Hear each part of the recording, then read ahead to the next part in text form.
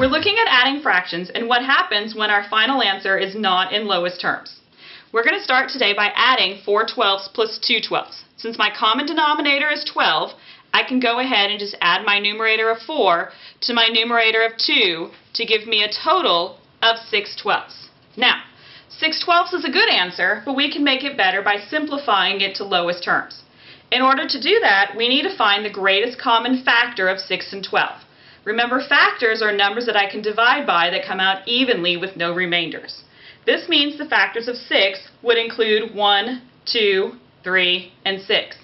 Factors of 12 would include 1, 2, 3, 4, 6, and 12. We want to use the greatest common factor because that will take our answer to lowest terms in the fewest steps.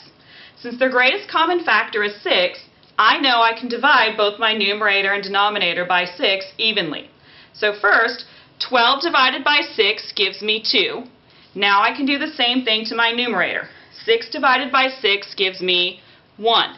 So we can see that 6 twelfths is going to be equivalent to 1/2, which will then be our final answer.